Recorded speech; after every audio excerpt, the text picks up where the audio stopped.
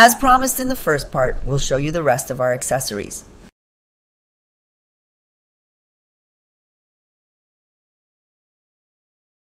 Sometimes it is interesting to see in which environment, in which habitats we find the insects. We use the DJI Mini 3 drone to give us an overview of the landscape or a view of the habitat from above. It is easy to fly even for beginners, delivers beautiful 4K images, and is very steady in the air. So that we can also take off and land in tall grass, we have a small foldable landing pad with us. The drone has been fitted with lightweight feet, and of course, we have spare batteries as well as the control unit. We sit quietly on our camping chair and film an insect. Suddenly, we realize that we are also being watched. A fox is watching us here, and hear a common buzzard.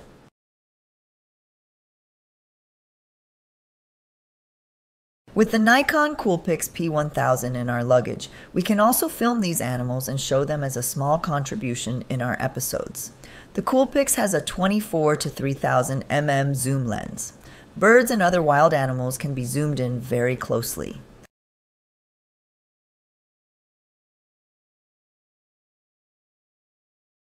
The Insta360 Go 3 lets us film our car journeys to the habitat.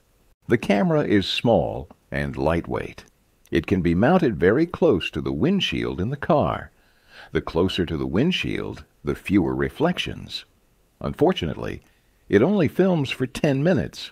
After that, it overheats and stops working. But hey, it was enough for our purposes. These pictures were taken with the DJI Pocket 3. We like the good stabilization and the 4K image quality. Everything can be put into the small bag. The bag should be a little bigger.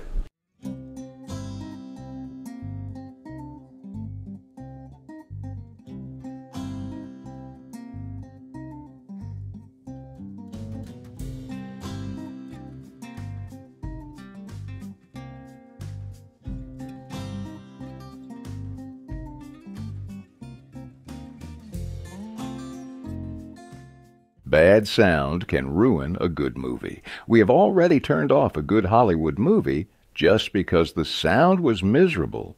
Bad music, too loud noises.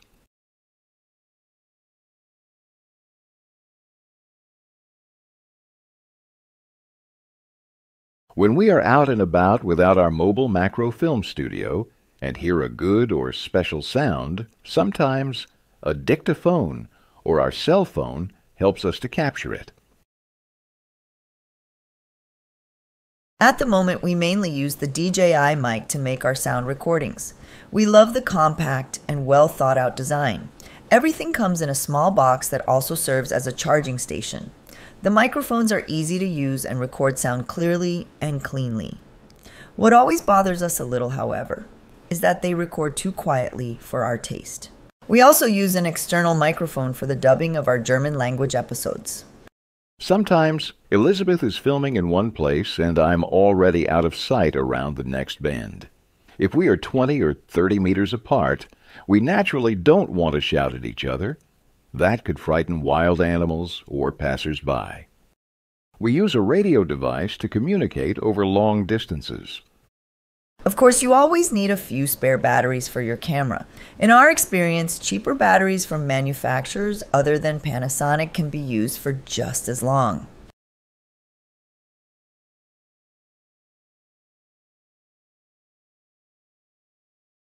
Sufficient memory cards are a must.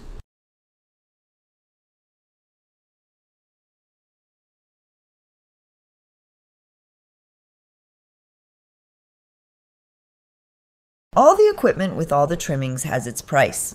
If something gets lost and there is an honest finder, there should be a business card in every bag.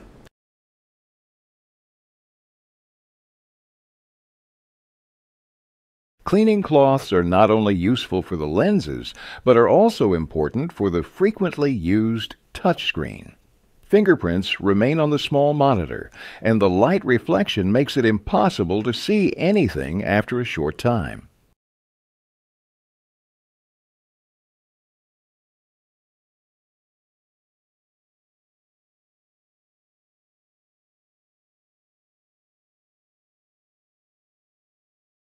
Handkerchiefs are never wrong. We use scissors to remove unwanted grass in front of the lens. Grass often casts shadows on our actors, bringing unwanted movement or darkness into the picture.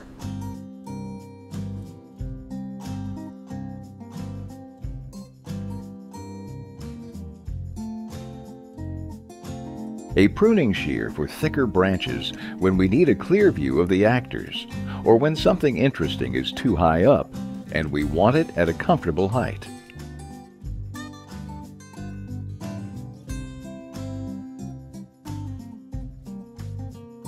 A flashlight brings light into the dark. However, we only use them when there is no other way. The right lighting is always provided by the sun.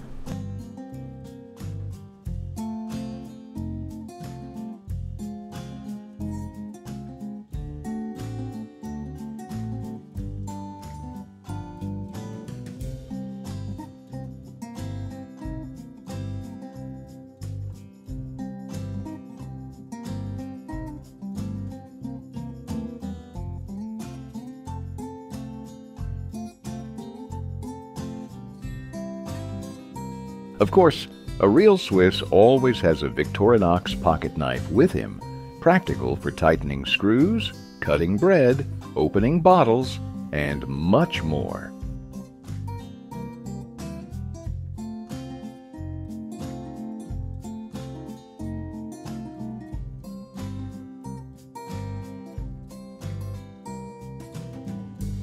Personal well-being is very important. Always having enough to drink and a small snack keeps us fit.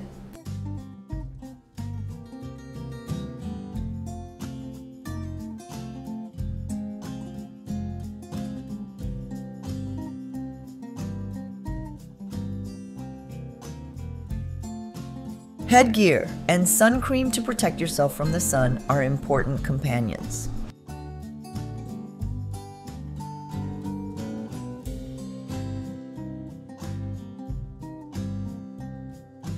To stay in the same place for a longer period of time, shady parasols are very pleasant.